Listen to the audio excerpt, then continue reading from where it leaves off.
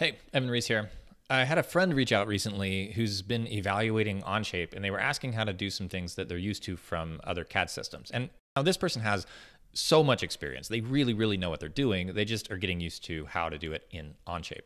So I figured I would go ahead and just answer their question here in case anyone else had the same question. But yeah, the experience of switching to Onshape from another system can feel frustrating because you really know exactly what you want to do, but you can feel like you've been set back a little bit in your experience. And if that's you, I want to encourage you. It really doesn't last that long, and you will soon surpass where you were. Onshape is the best CAD, and you'll be really glad that you stuck with it. The learning curve's not steep. You're going to be okay. All right, but with that said, I'm going to go ahead and jump in and show a bunch of different ways to do this, starting with probably the most Onshapey way of all. So the question at hand was, how do I create a plane that is at an angle off of one of the axes? And you know, they're used to a CAD system that has axes as one of the default geometries, something that you can reference. Onshape doesn't have that, and honestly, I've never missed it, but I like how clean it is. Okay, so here's how I would approach that. I would use not a plane at all. I would use the make connector. And to make this work, I'm going to uncheck owner entity, grab the origin, and then I can go move, rotate about Y, and start popping an angle in here. And that's it. I can sketch right on that. Shift S to do that. And here we go. We're drawing at a weird angle. And I like that because it's really just one feature to get it set up, but actually we can do even better, and make connectors have a lot of power. I'm not going to go through all of it, but suffice it to say, if you're learning Onshape, get to know make connectors. They are one of the most powerful things here. I'll do a deep dive in another video.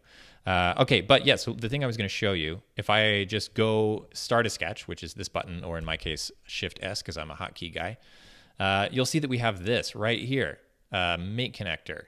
And we can make it right here inside the sketch. So this would be good if I know I'm not going to come back and want to sketch on this one again. It's just like quick convenience so that I can do this one sketch. If it was a plane that I wanted to reference over and over again, I would use the default make connector feature.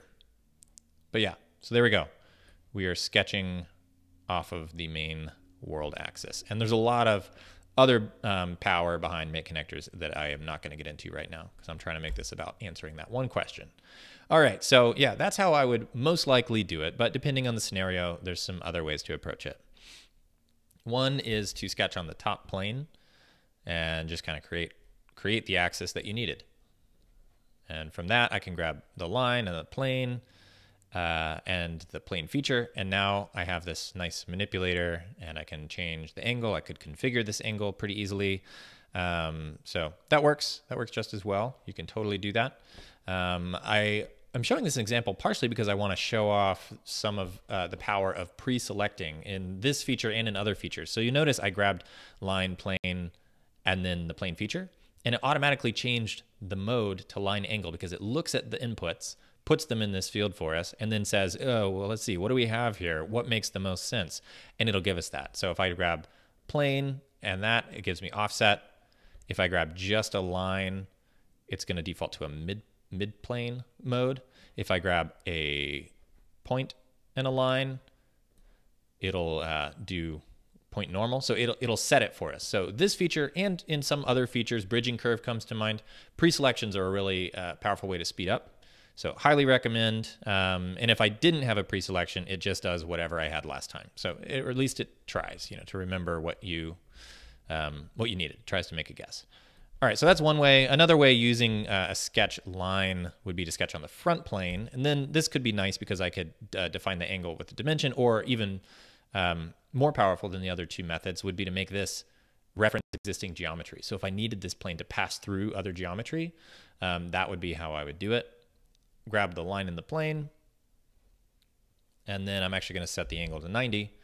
So now we have that plane passing right through. If I edit the sketch and check final, it's going to run through all our features and show us the result as we go.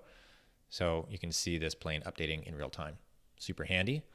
Now, if I didn't want to create a plane that was aligned with any of the world axes, then I would reach for the routing curve feature. And I can hit add point and then begin to drag a line out into 3D space. And from there, I can do the point let's see, line angle, point normal. There we go.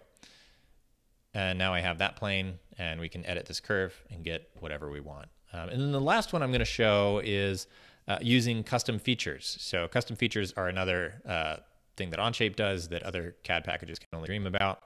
It's not a macro. It's better than a macro. Okay, custom feature. This one was written by someone who was not me. Euler did not write it either, but that's the name of the feature. Euler plane or Euler plane. How do you say that? This feature was written by Joshua Newth, who, aside from being an all-around great guy, used to work at Onshape as a developer and now works at a company called Reframe Systems that's like modernizing construction and heavily using Onshape, and it's such a sight to behold. I saw a demo recently. It was amazing. Check him out. I'll link in the video. Why not?